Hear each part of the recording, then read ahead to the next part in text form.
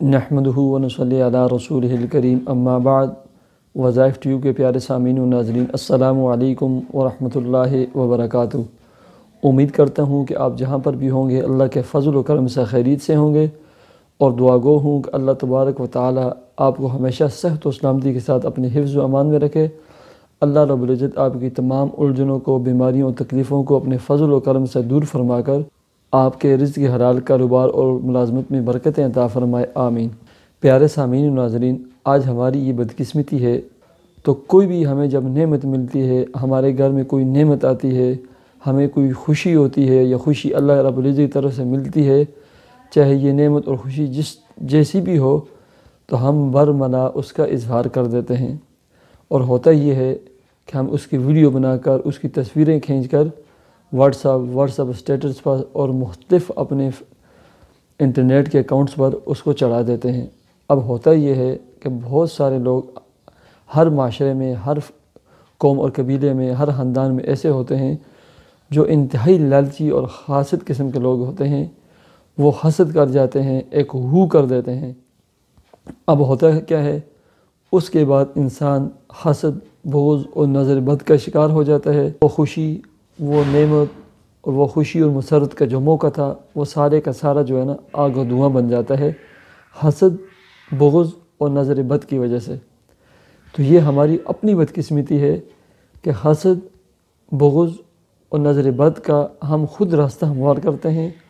ہم لوگوں کو خود دعوت دیتے ہیں ویڈیو بنا کر، مثلا کسی کے بچے نے اچھے نمبر لیے، پوزیشن اس نے لی، یا کسی کا کاروبار اچھا چلنا شروع ہو گیا، یا کوئی کاروبار ایسا تھا وہ نئے کاروبار کھولا، یا ایسے ہی مختلف اسباب ہوتے ہیں، خوشیوں کے مختلف مواقع ہوتے ہیں، مالی خوشیاں ہوتی ہیں، اس کے علاوہ اور خوشیاں ہوتی ہیں۔ تو ان رازوں کو، ان خوشیوں کو چھپا دینا چاہیے، ان کو اس طرح اظہار ان کا نہیں کرنا چاہیے۔ ہاں، وہ خصوصی افراد جو آپ کے گھر کے ممبر ہیں، آپ کے بہن بھائی ہیں، آپ کے والدین ہیں، آپ کے سسرالی ہیں، یا ایسے افراد ہیں جن کے بارے میں آپ کو پتہ ہے کہ یہ سن کر، دیکھ کر ماشاءاللہ پڑھیں گے اور آپ کو دعائیں دیں گے، دعاؤں میں یاد رکھیں گے۔ حسد، بغض اور نظربد سے یہ حضرات دور ہوتے ہیں، تو ایسے افراد کے سامنے آپ اظہار کر سکتے ہیں، لیکن عمومی طور پر ان چیزوں کا اظہار مت کیا کریں۔ اگر ایسا ہو جائے تو آج میں آپ کو ایک عمل اور وظیفہ بتلانے لگا ہوں۔ ہر قسم کے حاسدین کے حسد سے، شریر لوگوں کے شر سے، بغض سے اور نظربد سے آپ اپنے آپ کو بھی بچا سکتے ہیں، اپنی اولادوں کو بھی بچا سکتے ہیں۔ اللہ رب العزت کی طرف سے آپ اور آپ کی فیملی کے اوپر جو خصوصی انعامات ہیں، عنایات ہیں، ان کو بھی آپ حاسدین کے حسد سے، نظربد سے بچا سکتے ہیں۔ وہ عمل اور وظیفہ یہ ہے، اللہ رب العزت کے دو صفاتی نام ہیں۔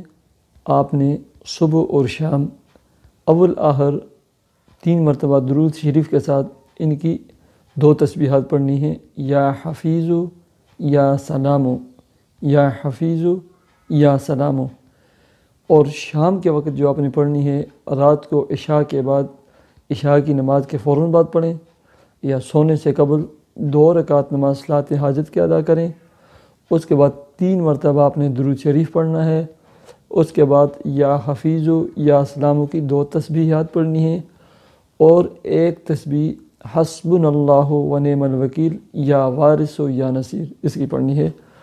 یہ ایسا مجرب تیر بہدف عمل ہے کہ اللہ رب العزت آپ کو حاسدین کے حسد سے، شریر لوگوں کے شر سے، بغض رکھنے والوں سے، کینہ رکھنے والوں سے آپ کی حفاظت فرمائیں گے، اور نظربد سے آپ کو اللہ رب العزت بچائیں گے۔ اگر کہیں نظربد کا شکار ہیں، اثرات پائے بھی جاتے ہیں، اس عمل کی برکت سے اللہ رب العزت سب اثرات کو زائل فرما دیں گے۔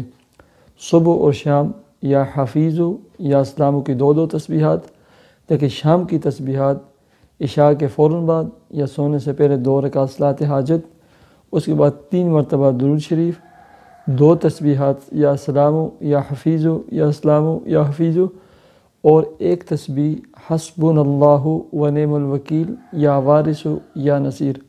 اللہ کے فضل و کرم سے ہر قسم کے حسد، بغض، نظربد سے آپ بھی محفوظ ہوں گے، آپ کے اوپر جو خصوصی اللہ تعالیٰ کے انعامات ہیں وہ بھی محفوظ ہوں گے، اور آپ کے بچے بھی نظربد کے شکار سے محفوظ ہوں گے۔ تو سامعین و ناظرین، اگر آپ کو ہمارا یہ ویڈیو اور عمل اور وظیفہ پسند آئے، لائک ضرور کریں، اپنے واٹس ایپ گروپ اور فیس بک پر شیئر کریں، اور ہمارے چینل وظائف ٹیوب کو ضرور سبسکرائب کریں۔ مجھے اجازت دیجیے، 5 وقتی نماز کے اہتمام کے ساتھ دعاؤں کا اہتمام کیجیے۔